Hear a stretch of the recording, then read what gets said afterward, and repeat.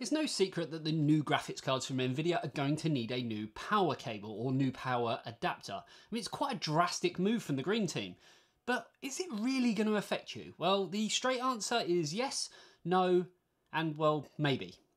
So let's take a closer look. Let's do this. So the new NVIDIA RTX 3000 series graphics cards are almost here. We haven't actually got that much longer to wait for it. Now, while the 2000 series is still, well, pretty clever and can still pretty much take anything you throw at it, it seems like the 3000 series is about to take it to school. I mean, just taking a look at the RTX 3000 figures that NVIDIA have already released and comparing them against, let's say, the 2080 Ti, the current flagship from NVIDIA at the time of filming this, it seems that it's going to offer everything that the 2080 Ti has to offer, well, with a little bit more on top, and for, well, frankly, a lot less money. And while this is going to affect a lot of people, especially if you've recently gone out and bought a 2000 series graphics card, like a 2080 Ti, you're probably going to be wondering, was it all really worth it, or did I just waste a huge amount of money? Now, when it comes to any figures that come from any brand, we have to remember to take it with a little bit of, let's say, a pinch of salt. They try and perhaps show the games that they know it's going to be favourable in, the scenario that they know it's going to be favourable in, and so forth. Yes, there was some videos being released by the likes of Digital Foundry, but they were pretty strict with what games they could run it on as adhered to by NVIDIA.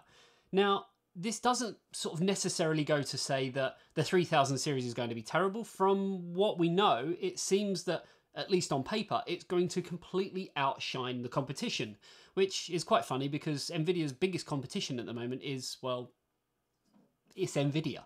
So where does it all come down to when you're actually looking at buying one of these new 3000 series graphics cards? Well, on the face of it, it does look like, well, the value for money aspect is pretty, well, it's pretty drastic in the grand scheme of things. I mean, when you look at the 2080 Ti and what that was retailing for when it came out at launch, and even what it's retailing for now, it really was a wallet-busting kind of graphics card. And not just with the 2080 Ti, looking down at the 2080 Super, and even further down the stack. Whereas now we're looking at 2080 Ti kind of performance, well, for a lot less money. But does the cost of buying one of these graphics cards really stop there?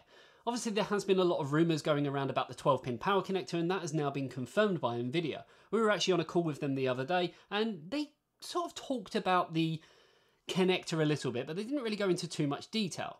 But does that mean that if you have a generic power supply, and I'm not saying these are generic, these are pretty much the creme de la creme with the Corsair AX1600i and the Asus ROG Thor 1200 watt Platinum. But does it mean that these are now obsolete? Are we going to have to go out and buy a new power supply with a new connector? Or what really is the situation with it? Is it going to cost me more money? And that's maybe why these graphics cards, I don't know, maybe cost a little bit less because there's hidden costs involved. It's like buying a car. Well, the truth behind it is, as I mentioned at the start of this video, yes, no, and maybe. So if you are buying a Founders Edition graphics card, yes, you are going to find that it has got this 12-pin connector, but NVIDIA have got you sorted there. They've actually decided to bundle in the 12-pin power connector or adapter that will simply plug into your existing power supply and will work flawlessly with these new graphics cards. Now, it is worth noting that the community doesn't really react that well to new standards or new connectors, so it's very interesting that NVIDIA have decided to take this bold move. But from the call that we was on the other day, it seems like there's very good reasoning as to why they've done that. They've been able to shrink down the PCB, which allows for a new cooling solution on this type of graphics card, and that consequently meant readjusting and, well, frankly, moving where the power connectors were. And the only way of doing it was a 12-pin connector and taking it from this orientation and taking it and putting it vertically. Because I was inverted.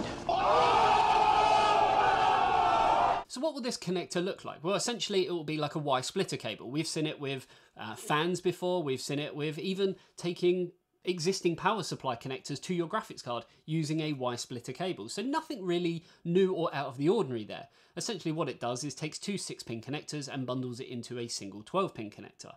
How that's going to look for cable management, though, is something that we put to NVIDIA, and they said that from their own internal testing, it seems like everything is a-okay.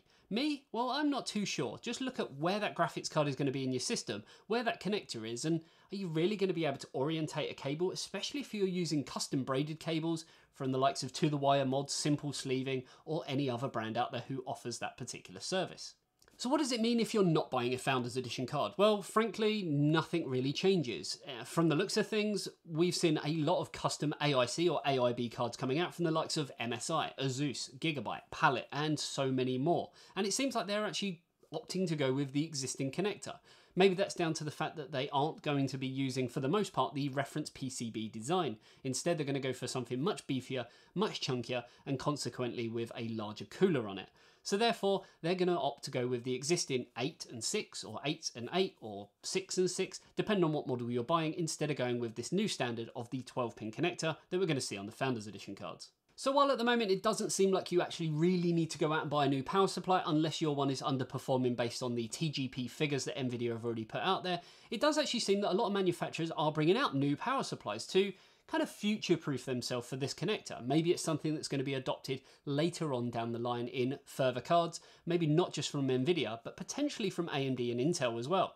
Because again, NVIDIA did confirm to us on this call that it's kind of an open standard. They're not restricting it purely to NVIDIA-based graphics cards, so maybe Big Navi is going to include this, and well, yeah, that could be really, really interesting. So on top of that, the brands who do decide to go with this 12-pin connector, they are future-proofing themselves with their own power supplies. We've actually had reports of MSI releasing new power supplies in a variety of different wattages, ranging depending on if you're going with a 3070, which obviously doesn't require as much power as, say, the oh so powerful 3090 that's going to be sort of coming out in the next couple of days. Gigabyte are another one who want to sort of make themselves a little bit more future-proof ready and are opting to go with this 12-pin connector on their new range of power supplies, which again will come in a variety of different sort of wattages depending on what graphics card you're deciding to plump for. Now with all of the graphics cards coming out, it does seem like the 3090 is the only one that's offering up an SLI solution through NVLink. So for those who aren't content with the $1,500 mammoth graphics card's performance and its huge amount of memory, you are going to be able to put two of them together for some pretty extreme stuff. I mean, Flight Sim is going to look amazing on that, right? But what's to sort of say about these power supplies and the 12-pin connectors if you are running two of these 3090s in NVLink? Is there going to be enough juice and enough power, and especially enough connectors for two graphics cards featuring two 12-pin connectors? If all of this sounds a little bit confusing to you, fret not. All you have to do is look at your power supply box, and if there's a lovely sticker on it that says made for Ampere, then, well, you're pretty much covered. Now, one thing that does baffle me is I can sort of see maybe the reason why NVIDIA decided to make this move by making the PCB smaller and really being lost with options as to where they can go with it and what orientation they need to put it in. But surely they could have made the PCB just that little bit bigger and stuck with an existing connector. I mean, I'm all for one where Molex transferred over to SATA because Molex is the work of the devil, but was this really needed? I mean, was there really that much of a problem with the 8-pin and the 6-pin connectors that it needed some kind of evolutionary step? SATA from Molex, definitely. It's also worth noting that with, say, a 2080 Ti, it has two 8-pin connectors that can both deliver 150 watts each, so that's 300 watts. Then the PCI Express slot itself, 375 watts. The new graphics cards, the 3090, really the TGP on it is only 350 watts. So they could have decided to stick with them connectors as well as the supplementary power from the PCI expansion slot and got everything that would have covered it and another 25 watts on top of it. Maybe there's more reasoning behind it. Only NVIDIA know.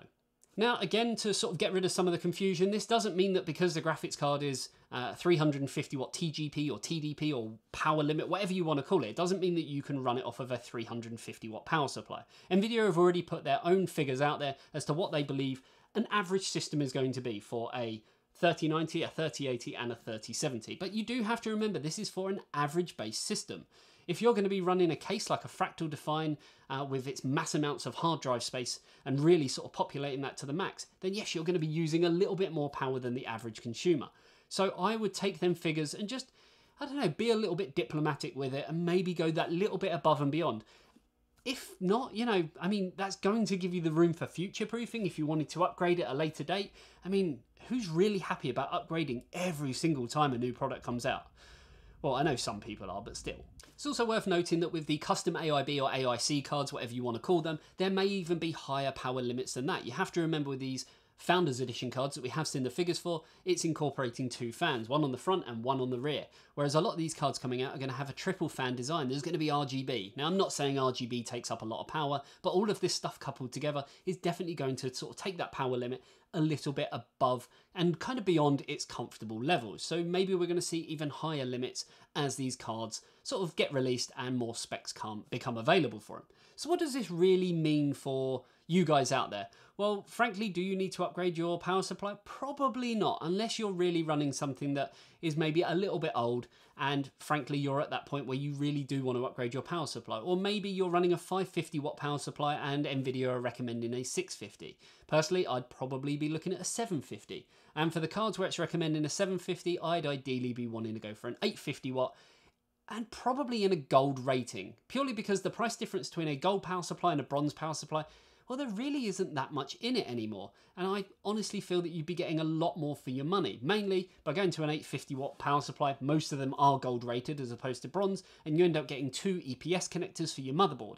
So let's have a little quick recap. Basically, NVIDIA are releasing new graphics cards, which will have a single vertical 12-pin power connector in there, but don't fret because the 12-pin adapter cable or connector is going to be included inside the box. On top of that, if you are in the market for a new power supply, it's definitely worth considering some of the options that I've already spoke about from the likes of MSI and Gigabyte, because they are going to have this 12-pin connector already on there, which may or may not actually be the industry standard in the near future.